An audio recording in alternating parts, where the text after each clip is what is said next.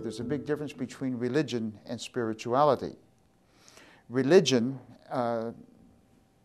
generally so called, is a series of dogmas and doctrines that's supported by a ritual and certainly a sacred scripture.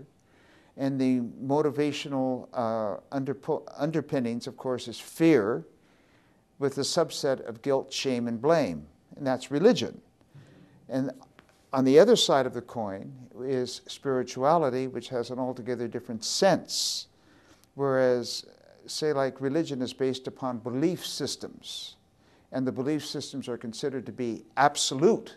They're true. So, say, like if I believe God is X, but you believe God is Y, you leave me only one of two choices. I either can convert you to my understanding or my belief in God, or for your sake, kill you to relieve you of your ignorance, and which is what religion is all about, which continues to this day.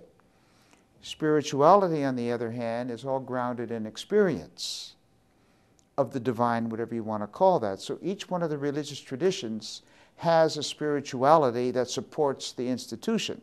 So say like in Judaism, you have three aspects of Judaism: the Reform, the Conservative, and the Orthodox. And they fight one another. They don't get along. The Orthodox refuses to accept the marriages if they're not Orthodox. Got it? On the spiritual side, you have those who contemplate the Kabbalah. One. God is one. Christianity, you have the general distinction between Catholics and Protestants. They don't get along. On the other side, you have what are known as the Christian mystics, who have, again, the appreciation that God is one. The Islam, you have the Islamic folk divided into the Shias and the Sunnis. They don't get along, but on the other side, you have the 14 orders of Sufis. God is one. Hindu, well, Hindu, you have those who follow Lord Shiva, Lord Vishnu, and Lord Brahma.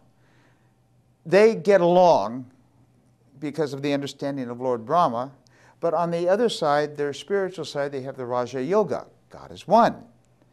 And Buddhism, good Lord, Buddhism, you have Vajrayana, Mahayana, and Mayahana, or Hinayana, and of course they don't really fight with one another, but on the other side you have Zen.